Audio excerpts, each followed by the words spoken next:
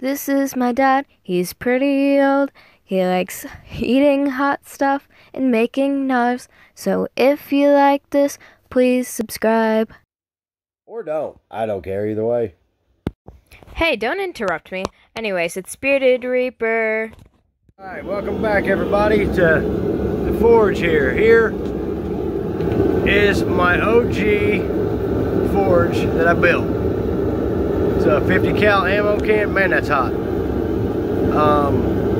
It's got the Menards brand, heavy, really hard fire bricks like that on the side. There's one on top with a hole cut out, some on each side. Bottom's double layered, just to give me a smaller chamber to get hot faster.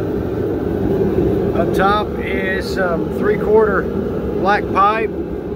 What you can't see is there's a 3/4 to 1 inch flare on the inside. That's what's giving me that nice pretty flame that comes down. This up here is a T. It is 1 inch by 3/4. This raggedy looking bolt setup is a little bit of a choke that I can adjust. See how the flame changes.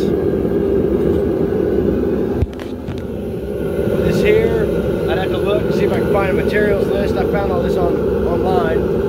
But those few little pieces of brass and copper and whatnot, on the other side of it, in the middle of that T, you can't really see it.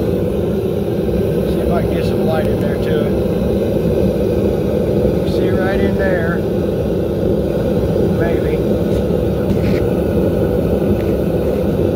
The .030 MIG tip.